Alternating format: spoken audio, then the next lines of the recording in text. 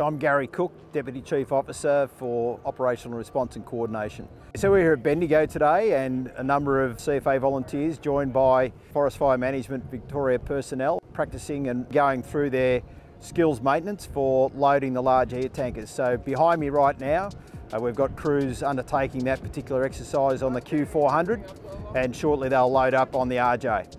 The training really is about familiarising with the load points on the large air tankers and the pumping systems. This is a really important thing to understand, that the aircraft that go to fires actually then need to go back and land, and somebody has to then reload them. So it's a whole logistics exercise. It's not just about the aircrafts dropping on the fire, it's what makes the whole system work.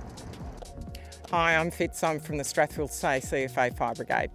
I heard about the large Airtanker Reloading initiative through my brigade. I thought it'd be interesting to do. I thought it'd be a good way for me to support my region and my local fire brigade. The skills I've learnt today: how to load aircraft that are dropping water on fires. So I've learned how to operate a large pump.